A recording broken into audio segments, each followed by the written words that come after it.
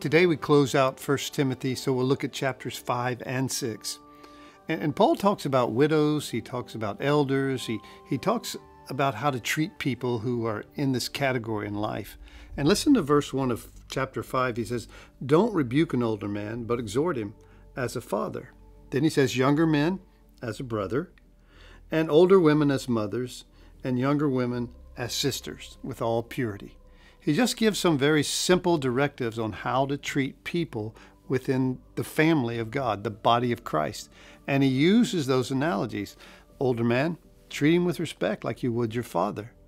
A elderly woman, a widow especially, like you would your own mother.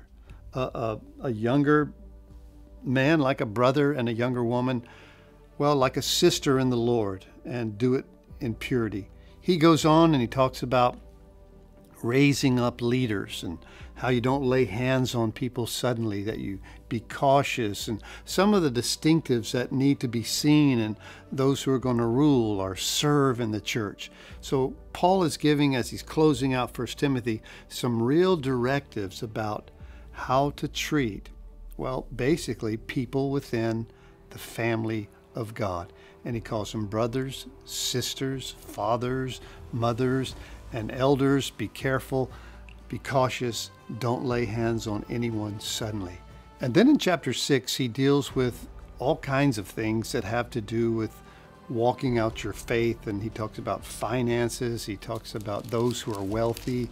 In fact, listen to what he says here. He says, "Command those who are rich in this present age not to be haughty, not to trust in uncertain riches, but trust in the living God who gives us richly all things to enjoy."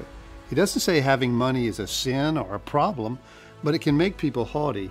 It can make people trust in things that are uncertain. He's basically calling riches uncertain. He says, "Let them do good, that they be rich also in good works, ready to give, willing to share, storing up for themselves a good foundation for the time to come, that they may lay hold on eternal life."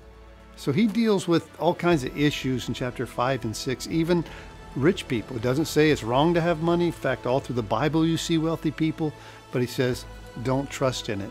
It's uncertain. And be generous with it, and don't allow yourself to become haughty because of it.